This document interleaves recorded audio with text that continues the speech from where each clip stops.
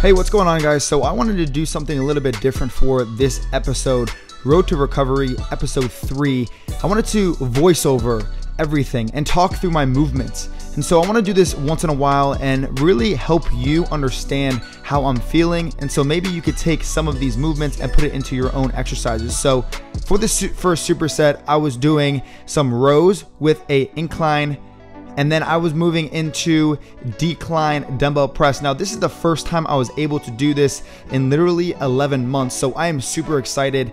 I was going a little bit lighter of a weight for the neutral grip decline press, but it felt incredibly great. And you will see that I'm going to increase weight and get better and even stronger through each of these movements. Now, some of the main cues I need to focus on is just keeping a neutral spine and not allowing my chin to move in all different types of directions. But this felt like absolutely amazing. And then into my superset number 2, I wanted to work on some rows, single arm rows. But the reason why I'm in this split stance, because of Eric Cressy put me into this position. He told me that I need to stay in this lunge position for my low spine to stabilize. So you'll see all these movements are really crucial for my stabilization. And this is actually my injured arm right here. As you can see, I'm pulling down, but I'm not straight next to my side of my, dragging down my arm to the side of my lat. It's away from it. Now, with my superset number 3, super excited to be pushing some weight right here. I'm on a cable row, and again, this is stabilization for me, a lot of stabilization, but at the same time, I need to make sure that my chin isn't all over the place and that when I'm pressing towards the midline of my body rather than out to the outer side. And that's my injured arm right here.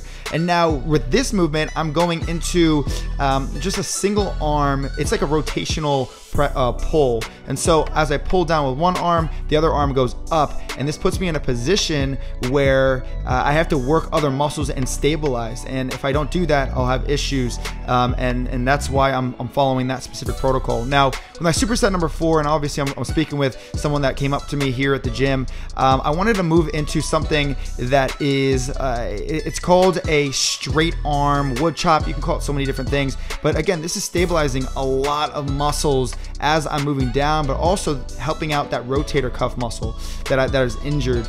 And then I moved into neutral grip hammer curls, which a fantastic exercise, especially if you're trying to work. Now, right now, I just took off the audio just so that you could see and feel kind of the atmosphere of the gym. But with all these movements, I'm super excited to get back into it and really push forward. And I can't wait to show you more and more as the time progresses. But this is for this specific episode. Thanks for tuning in. I love you guys, and we're moving on to the next vacation spot or traveling spot. We are working, and moving everywhere. So much love, and I'll see you in the next episode.